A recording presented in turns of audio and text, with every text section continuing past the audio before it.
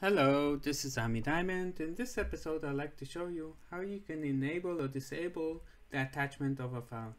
So as you see, when I create a new item, I can put the values that I want. And the last one is actually attachment where I can add any document. For instance, I'll add this, and that's it. The issue is when you add this, it doesn't work like a document library where you can edit or change it. So it stays there, and if you want to use document management, use the document library. This is not the recommended way. However, some people really use it, and some people want to disable it. So let's see how we disable it or hide it. We'll go to the gear icon, we'll go to list, settings. Under general settings, we'll go to advanced settings, and we will look for attachment. Attachment is by default enabled. We can disable it, and actually now I don't know what will happen actually if we have already an item that has attachment, but for new items actually it will not show. You see,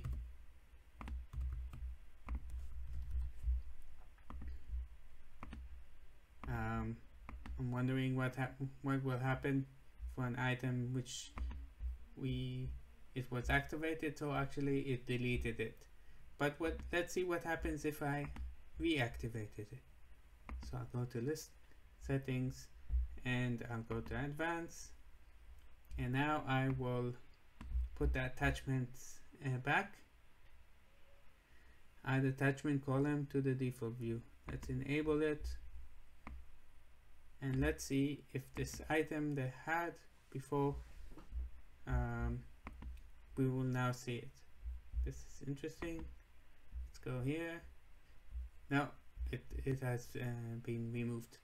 So by the way, if you want to see the attachment, you see, by the way, it added another column. Usually you can also add an icon, so if I go to the edit current view, I could also look for attachments.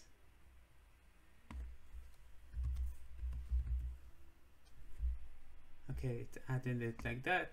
Usually it will also show some kind of icon. So let's just add the attachment and see how is the behavior.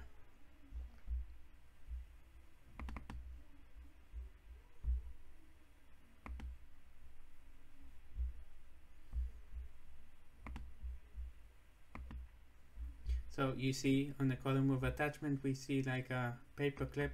That means there's an attachment. So this is what I wanted to show you.